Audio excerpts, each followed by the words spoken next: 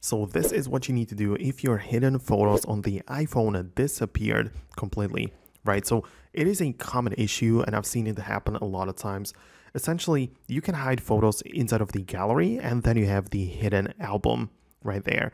But if that hidden album just disappeared, what do you do about it? Well, essentially open up the settings of your phone and at the bottom, tap on apps section. Then from the all listed apps, just go to photos and you'll see a bunch of different settings, right? And there is one called show hidden album, right? And it is really interesting because you have the option to disable it, which means that you will hide the hidden album.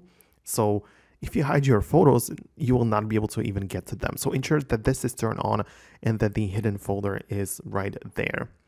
When it comes to the Photos app itself, you can see that it is part of the utilities section. So the hidden folder is right there. But if you cannot find it in here, then scroll down towards the bottom where you can find the customize and reorder button.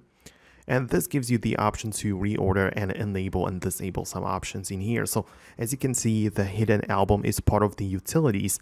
And if you have it unchecked, then it will not appear, right? So that's very useful to have it turned on. Or you can click on the reset in the top left corner to get to the, original view. Obviously, you can move the things around. I like to keep it at the top, but that is just me. Okay, so that's gonna be about it. Let me know below in the comments if you have managed to fix that issue for you. Hopefully you did. Hit the thumbs up on the video to let me know if you liked it. Subscribe, and I'm gonna catch you in the future tutorials.